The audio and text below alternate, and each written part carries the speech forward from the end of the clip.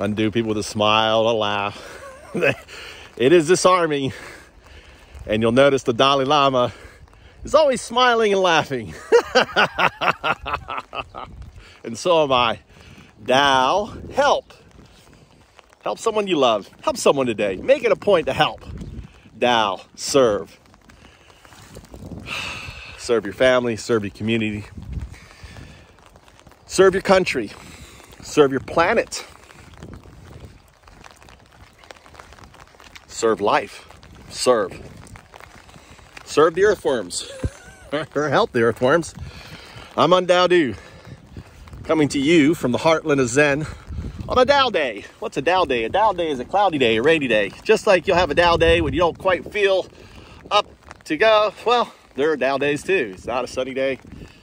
Don't see the sun, but you know the dew is up there. You may not see it, but as a sadhu, you know it's there. You don't need to see it to know it's there. You just know it's there. I don't get upset. Oh my God, the sun is gone. What am I gonna do? Oh my gosh, it's over. It's gotta come back. Just like your bad days or having a down day, and you undo that situation as an undo. Dealing with a Trump supporter. You laugh at him. They're some crazy motherfuckers, aren't they? Excuse my French. I'm a monk that swears. I say how it is. Don't take offense to that. This is where I live. I live and Japan is transforming right now into a land of lakes. They're filling up the tambos. Tambo, this is rice fields, everything else. And I'm on my path. This is the path of UnDaoDu.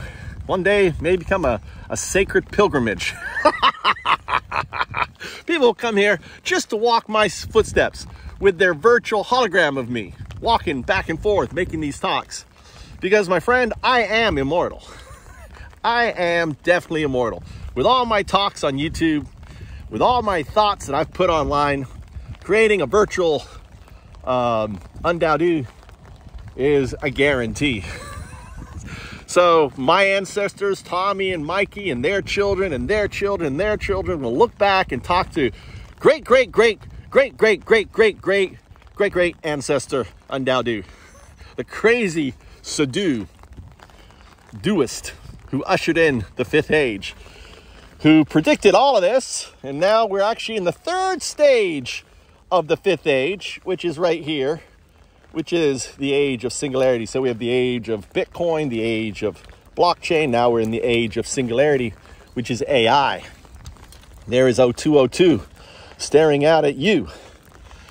So I want to talk about the singularity, the education singularity that I first talked about in around 2005, 2006, as I realized that autonomous driven education is doable to remove the teacher and school barrier to learning, because they're barriers. You know, I have to go to school. I have to have a teacher to learn. No, you're going to have obey, be both, and deliver to you. And a great thing, if you haven't done it, there's Khan Academy. Again, I always forget. Maybe I'll link him up there.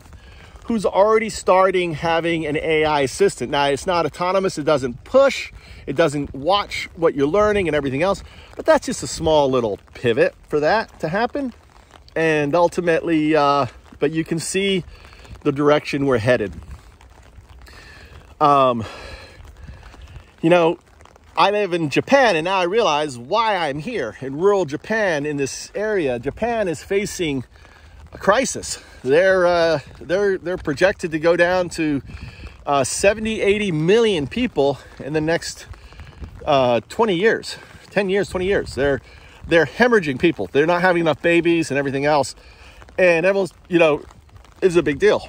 It's actually a good thing, because what it means is they're going to have to rely on AI to take a lot of positions. So think about, like, all manager positions, you can replace that. You don't need managers anymore.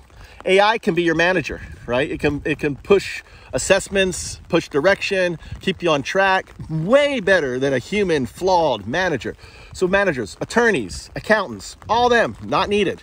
AI can do a better job creating, looking at all the history of filings and everything else, and they can create the the legal documents. They can do the accounting. You don't need them. All obsolete. So think of all the accountants, all the attorneys, ultimately being displaced. You will need an attorney to, you'll need an attorney to file, to be in court, but all the rest of the stuff, all these law firms are going to hemorrhage people.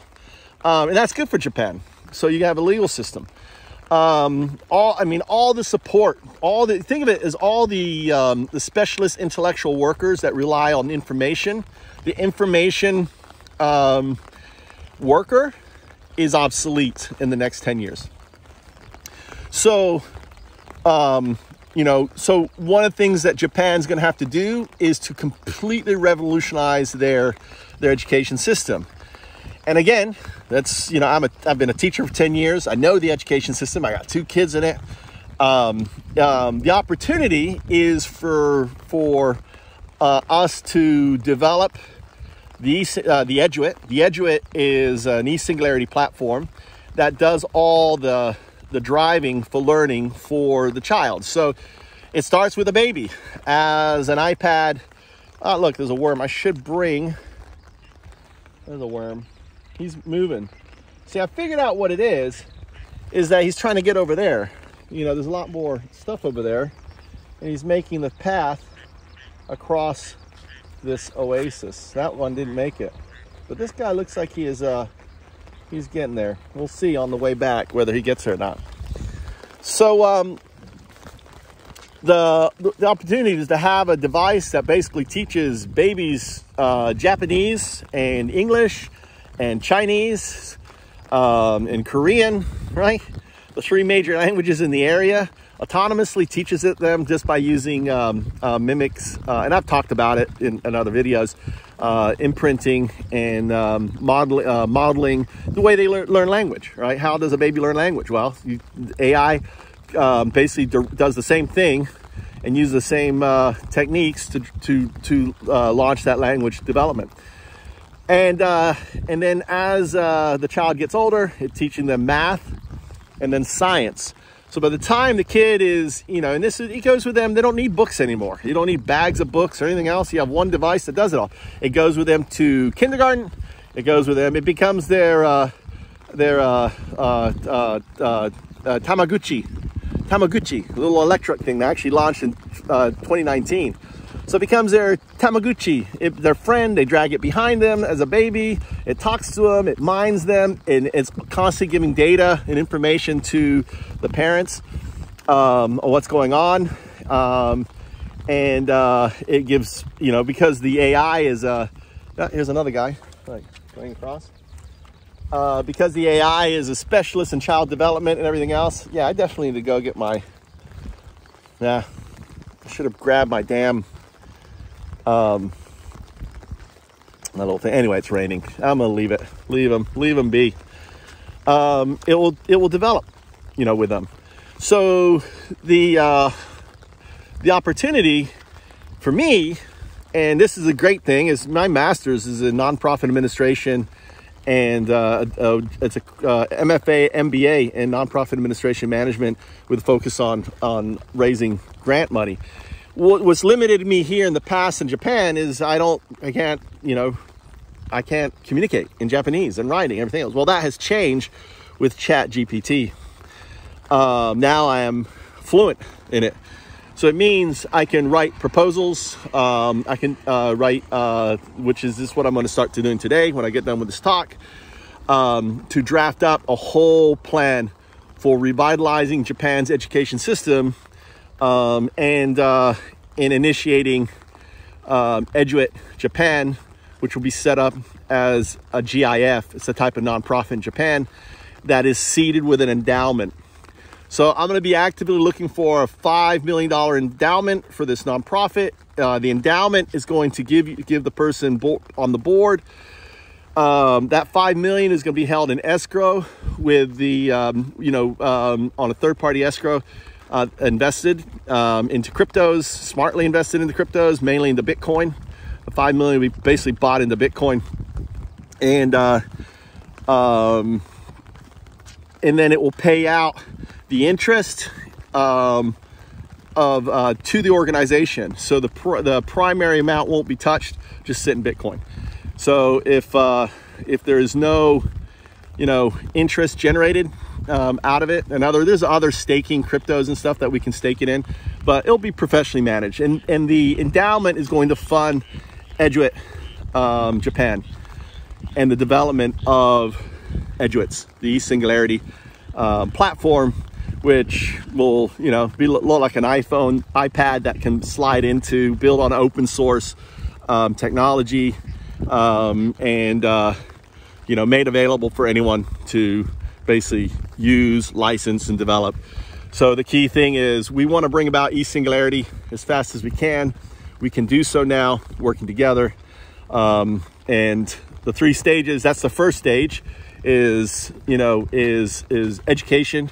The second stage is, once we have that, Obey will replace the managers, right? The managers, the accountants, the lawyers, because by training it on education, ultimately it has developed, and we've tested everything else in it. So all of the information workers will be replaced, and that is the age of days. So decentralized autonomous entities come about, because now Obey, Open Beneficial AI, that's running education, now is running these entities.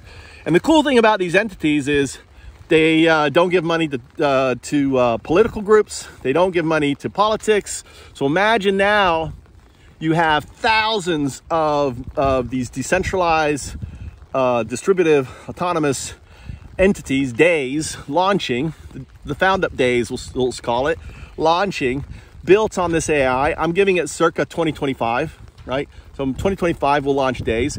And these entities, the Obey does all the accounting, all the legal, all everything else, files all the taxes, does all that stuff. There's no board members. The days all work together as a beneficial karetsu. So, if another day needs, operating cash to do something, it's no problem. The AI is constantly spreading back and forth. And the age of the 15th century corporation that is responsible, the Ouroboros of capitalism, is over. And you can read my article on that. I'm going to link all my articles below.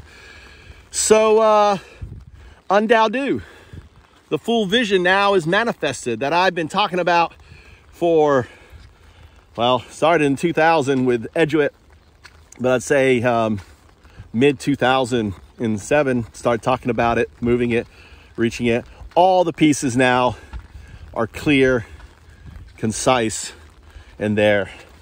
And this buddy right here, 0202, and now this is another reason why that me and him together, right? Me and him together are going to assemble the other Duists. So there's a Duist. These are the Duists, the sadhus of the 5th age, the 19 sadhus. There are the 19 that built it, which I've talked about in the past, and now there's the 19 that are going to usher it in. My question to you, are you one of them? Now, there are some strict things. You got to read my paper on Duism below. We're, just like, Christianity was called a cult, right? And so was, Islam was called a cult at one point. And I'm sure people are going to call Duism a cult. We're not. We're metaphysics. And if you read my paper, you'll see what I'm talking about. UnDaoDu.